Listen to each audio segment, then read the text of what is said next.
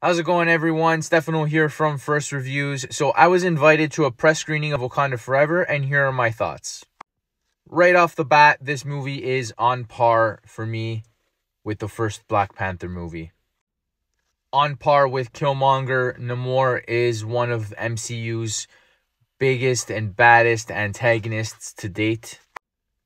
As expected, the CGI and all of the action is obviously top-notch. We all knew that this movie was going to pull on our heartstrings and bring out the waterworks, and it did. There were so many heavily emotional scenes, more so than any MC movie to date. Superb acting from across the board. Every single actor in this movie brought their A game. Angela Bassett specifically just absolutely gave it her all in every single scene that she was in.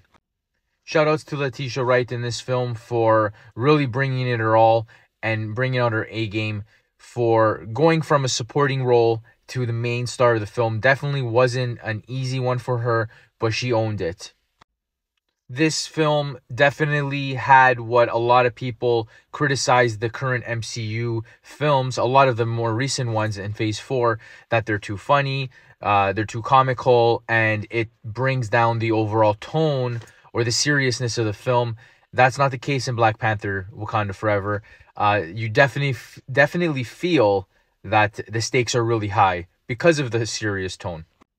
I will be putting out a full in-depth review in more detailed once the movie comes out, but this is just my spoiler-free review. I hope everyone enjoys Black Panther Wakanda Forever. Cheers, guys.